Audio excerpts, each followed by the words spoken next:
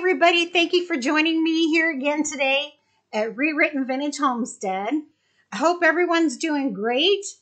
Here in the Midwest, I had 3 days off of work last week due to a snowstorm that we had. Currently, we have anywhere between, depends on what part of the Midwest you're in, but anywhere between 13 and 18 inches. Today the temperature is about 20, so it's cold. It's too cold to go outside and really do anything. But I tell you what, I've been so productive in my snow days. I painted a bathroom, and I'm going to do a video on that. I finished a quilt top, and I'm going to show you that in another video. And I've been trying out some new recipes, but today is Sunday, and I'm going to take it easy on this winter day and do what I love, and I'm going to plan my garden for next year. My biggest supporter, my biggest fan, got a hold of me and said, I really want to put out a garden. I don't know where to start. I have no idea where to start. And if you go on the internet, there's so much information, it can be overwhelming. So, Karen Sue, this video's for you.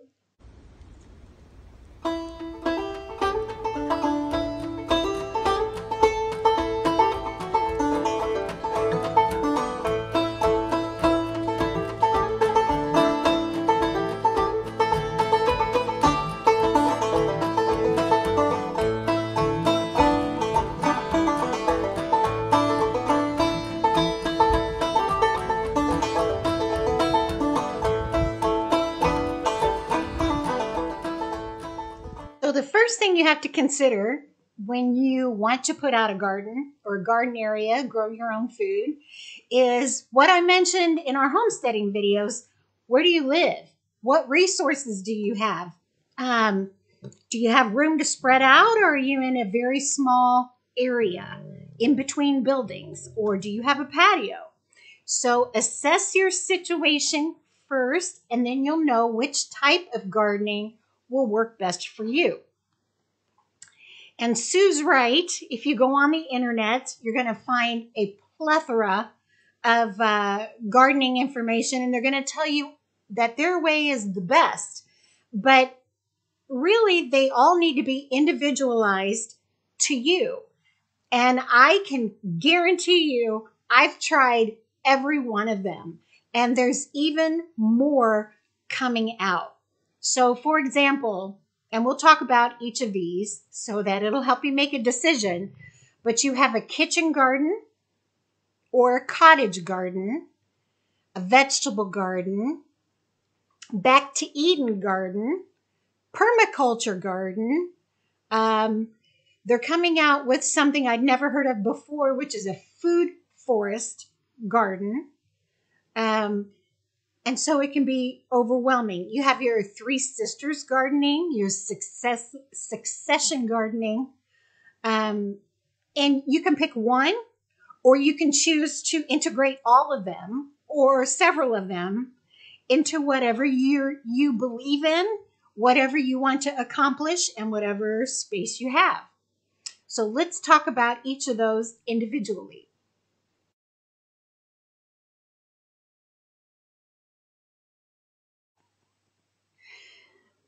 Marshall's getting his head rubbed, so he's enjoying this winter day.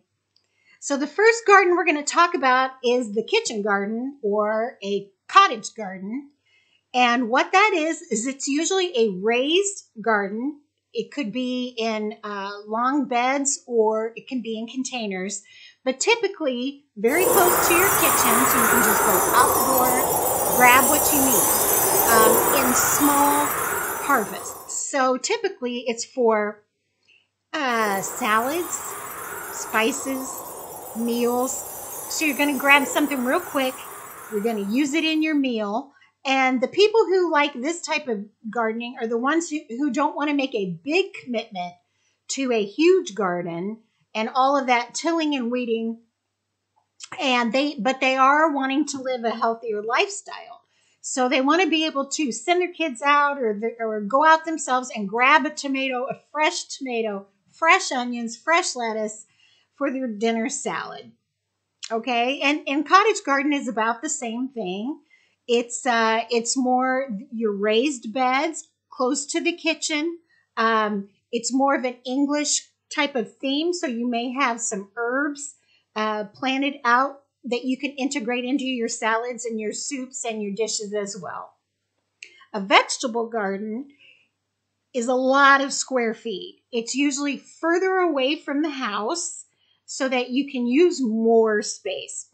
A vegetable garden is for yield. So you want a lot. You want a lot of tomatoes. You want a lot of corn. You want a lot of beans. You want to freeze them. You want to preserve them. You want to can them. You want to share them. But you want to build up your food supply, so you need more room. It requires thinking about how you're going to weed, if you're going to weed, how you're going to take care of insects, how you're going to take care of invading plants, how you're going to manage water. So a vegetable garden is a large operation where a kitchen or a cottage garden is close to the house, smaller, you don't till, and you can still have a healthy lifestyle, and that may be what you're looking for.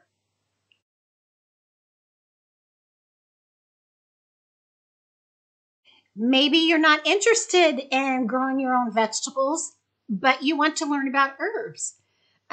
There's a lot of good information on the internet, but books too that help you identify herbs for cooking and drying that you can use in salves and you can use medicinally and you can use in candles and salads. And there are so many types of herbs that they're coming up with now, and then your heirloom herbs as well. So you can plant herbs in a bed, or you can put them in containers or even raised type of beds.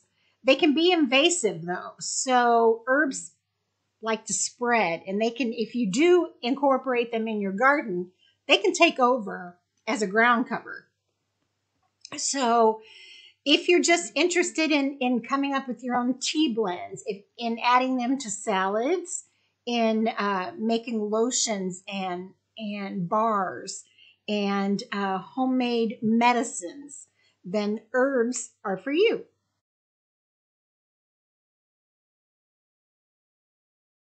I love the concept of the Three Sisters Garden. It stems from a long history of Native American culture and gardening. The three most used foods in their diet, other than meat, which is corn, beans, and squash. And the idea is that the three sisters all work together to help each other. So typically, you plant a strong plant first, such as a sunflower, which is actually considered the fourth sister, or corn. So those are starting to develop and get taller and strong. Okay. Now, the corn provides oxygen to the soil. So if you've ever pulled up corn or sunflower, you see that its roots spread far and wide. So it helps break up the soil and add oxygen.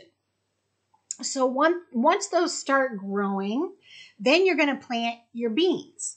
And so your beans you can use for long-term food storage, and they add nitrogen to the soil. So see, everything is helping each other. As that corn grows tall, the beans can climb up the corn. And so it helps to stabilize them, and they depend on each other. Okay? After your beans start taking root and going up the corn, that's when you plant your squash or your pumpkins, your squash.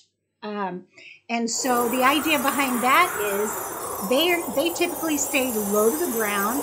They have larger leaves, and so the leaves will shade the ground and help against weeds.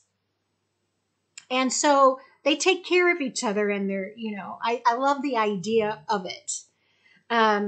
However, I've tried this several times, and every family has some that just don't get along. And I tell you, my sisters don't get along. So the problem I've always had with this, I love the idea though, is that typically one thing takes over the other, and it's almost always my squash. My squash go crazy. I don't know if it's because of the oxygen and the nitrogen being so close together that they're just flourishing, but it ends up my squash starts climbing my corn and my sunflowers too, and then they develop big heads of pumpkins and squash that bring down my corn. So I've had to kind of, move away from that. And that's the thing about gardening, is that you learn. So there's probably something I'm not doing right, that I need to get a hold of a native elder and have them straighten me out what I'm doing wrong. But that's what Three Sisters Gardening is all about.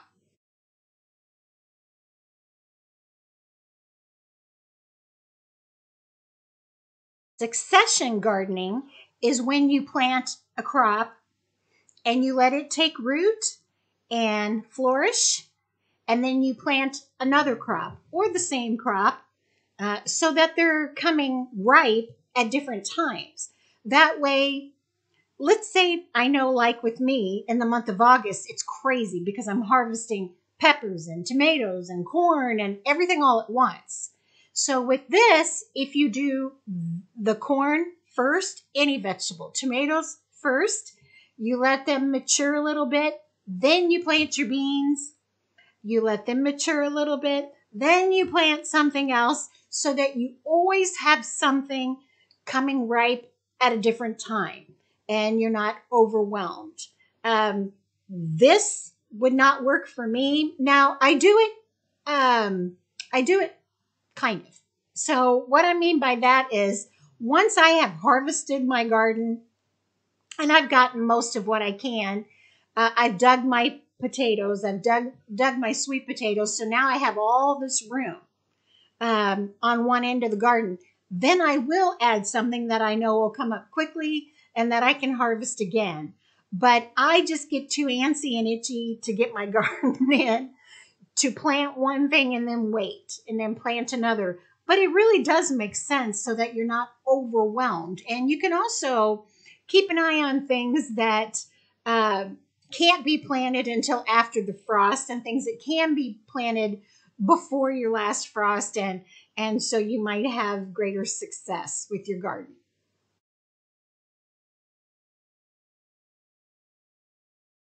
So how did Adam and Eve do it? They had the most beautiful garden in the world, according to the Bible, where everything flourished and everything was delicious. And if you go out into nature and you go for a walk, you might see some wild carrots growing, wild onions growing, a tomato that came from nowhere. And you're like, now, wait a minute. I busted my butt, and here it is out here in the wild, and mine's looking sickly. So that's where the idea of Back to Eden comes from. And basically, Back to Eden tries to recreate the wild nature with no tilling, very little watering, no pest control as far as chemicals, just natural things. So people who usually do Back to Eden garden, they will till first. They may add a layer of newspaper or cardboard down that will disintegrate with time. They're going to add some fertilizer of some kind, usually cow manure, some type of manure, layers of dirt, and then layers of straw. All of that will decompose and make a really, really nice, rich soil. Okay, then you plant your plants, you water them once, and you leave them to nature. So typically, the only time you water is when you've had a drought and you see that your plants are under a lot of stress. Then you'll go in and water, but you don't go back in and till again. You don't go pull weeds. You don't add chemicals if you see bugs eating your plants. You don't water once a week. You leave it to nature. I could never do this type of gardening. I see it all the time on homesteading channels, and I'm sure it's easier. The initial work is not easy. Getting your bed ready, that takes some planning and some research and some manpower. But once you have that done and you have your plants in, you just leave it. So it would be easier. This would be something to think about if you have a job outside of the home and you don't have time to be out there weeding and constantly working in your garden. I like my garden to reflect my homestead. And so I like things that are aesthetically pleasing. So a weed would drive me crazy. I like my rows nice and clean. I like everything pretty and working together. So to have weeds and ground cover that might be invasive popping up, I couldn't do it. So, but people have had great success with back to Eden gardening. So this might be the choice for you as well.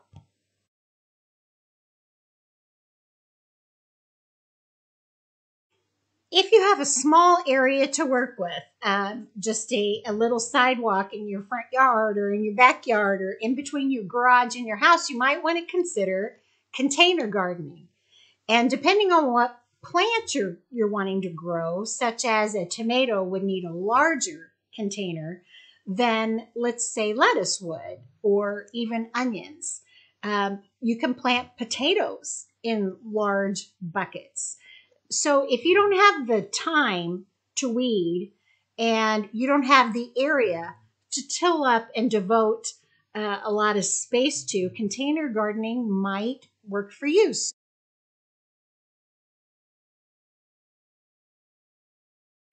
Something you see a lot now when you're trying to research gardening is permaculture.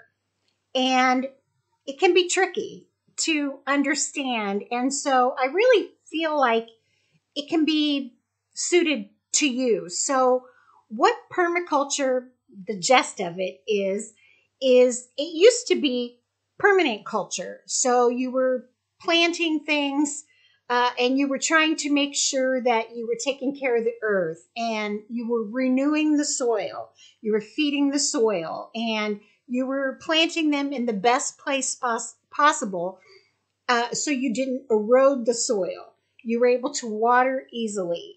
They were getting sunlight naturally. But it kind of changed the meaning into a more hip kind of definition to include all people, all nature, all insects, all natural life, working together and respecting each other and not harming each other. So, permaculture is very aesthetic.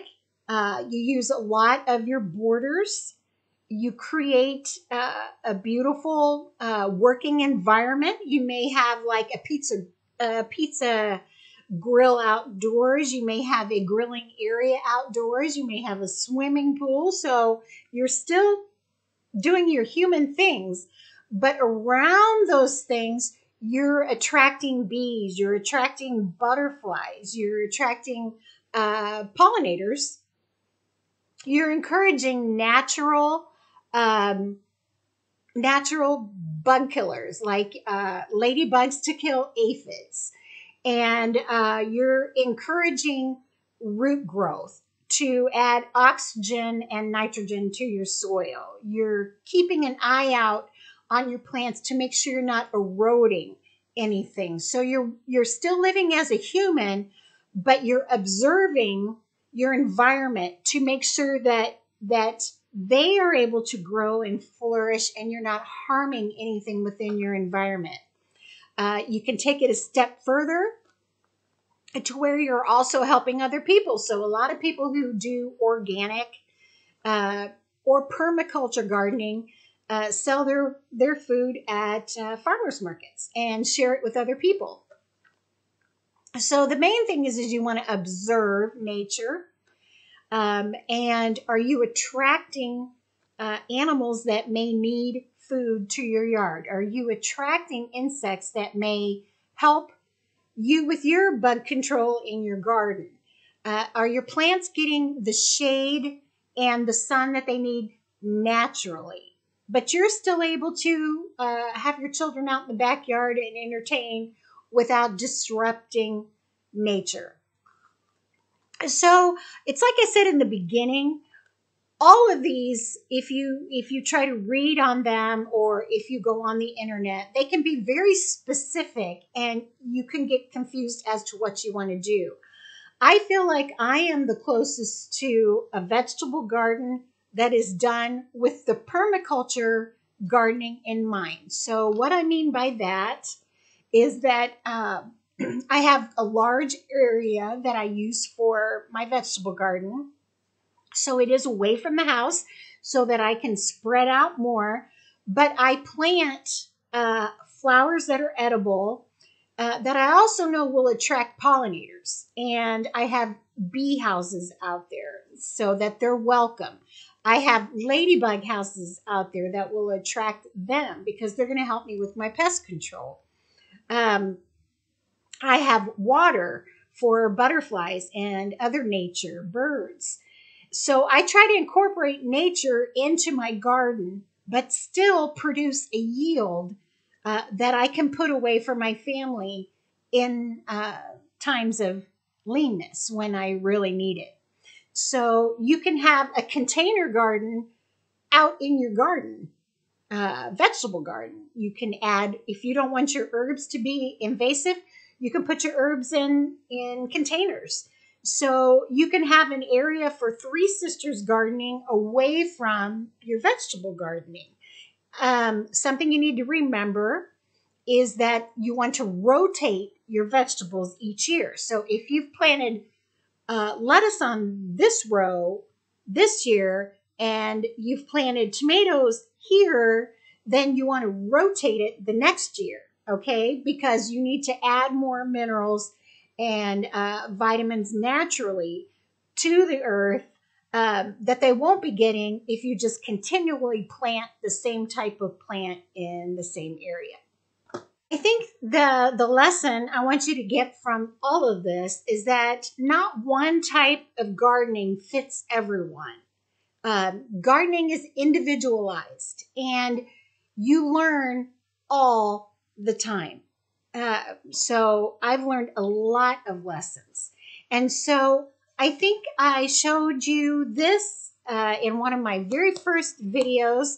So when I started gardening, I created this little diary here. And I drew out my very first garden and what I planted where. I would go through magazines and I would paste pictures and recipes and lessons and how could I attract pollinators? How could I attract birds and what did they enjoy? All of these things that I knew I wanted for my yard. How to make bee houses naturally with what I have here on the homestead. How to harvest things that I have here in my homestead, like walnuts. How to plant fruit trees. You're learning all the time. So you want to create a diary that is specific to you. Look around your area. What are your resources? What type of trees do you have? How much room do you have? Do you have a park across the street that you can forage at? We've talked about these things before, but you want to learn as much as you can about where you're at and what you can use. And so after I have drawn out what my garden looked like that year, at the end of the season, then I go back and I make notes about what I want to change. So like I said, you're always learning. A bad habit I have is I've said how aesthetically pleasing I love my garden to be. Well, that could be a problem. You need to plant plants and let them grow. Okay? You can't be moving them around. I don't think this looks pretty here, so I'm going to move it here. Or this is becoming too invasive right now, even though it's doing great. But I'm going to transplant it over here. So that was one lesson that took me a long time to learn, is plant it and leave it alone. Okay. You want to keep things, if you're like me, you want to keep things weeded and pretty, but you have to let them get their roots deep into the earth and flourish. You can't, it's not like a house. You can't be rearranging your house, but make a note of it that you want to do something different the next year. Something that I also learned, I told you about my three sisters gardening that I learned from. Another thing is, for some reason, I don't know why I did this one year, but I planted larger plants going down the middle of my garden. So I had my tomatoes going down the middle, and then I may have carrots, and then I may have peas and that type of thing to the right and to the left. Uh, and then I would have a big row of peppers and then a smaller thing of lettuce or whatnot. What I learned from that was my smaller plants weren't getting any sun because my large plants were shading them. So you learn as you go. So you want to think about that when you're planting your garden. You want your tall things on one end, or spread out, and your smaller things where they can still get the sun and the water they need and not have to compete with other things for sun and water. So I learned that too. Out here in the country, I have trouble with moles, and we've tried everything. We've tried traps, we've tried smoke bombs, we've tried vibration, we've tried to flush them out with water. You know, sometimes it works, sometimes it doesn't. Sometimes it's cruel, and that I don't like. I've been doing a lot of reading on that, and apparently marigolds, they don't like the smell of, and so they'll stay away. So this year, I'm going to make sure that all around my garden are marigolds, and not just in a row like I typically do. They're going to go around the border to see if that will help. I'm also going to dig a little deeper around the outside of my gardens and put a barrier of some kind, you know, that they'll knock into and not be able to go further into my garden that way. So lay out, get a piece of paper. What do you want to grow? How much room do you have? Where will you put this? Where's the sun in your yard? Where's your water hose? Do you have water drainage? Now's the time to think about all of that stuff and dream while you're stuck in the house and you can't get out. And draw it out. I want my sunflowers here. I want my tomatoes here. I'm going to put potatoes here.